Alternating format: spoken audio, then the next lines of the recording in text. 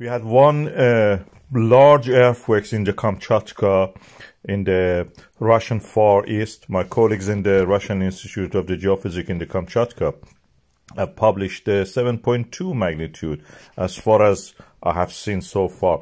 This is part of the Indo-Pacific Ring of Fire. We have earthquakes and subduction in this area. You can see the purple line shows that area. And volcanism actually happening in that peninsula. The earthquakes are due to the subduction in the trench created by that. The earthquake caused some damage to the properties inside the home. Anything that houses, anything what was not well attached to the wall. For example, a TV, they have Persian carpet, beautiful. It must be rich. It has fallen on the floor. And there is a tsunami warning also all across the Pacific. That is the area that commands all the Pacific. Before that, we had the Shiveluch volcano having a huge eruption, dust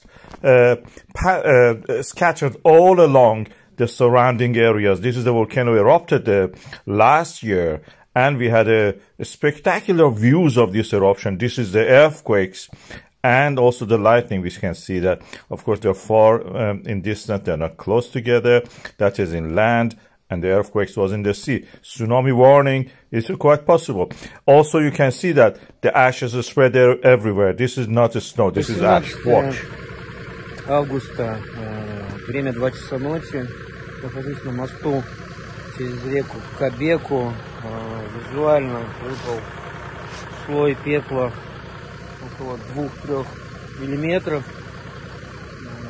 Видно, что идет дальше водопад.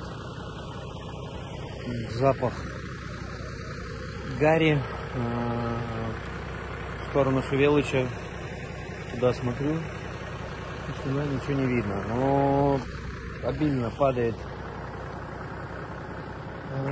Снова у нас лопаты, снова вот оно, тот самый пепел.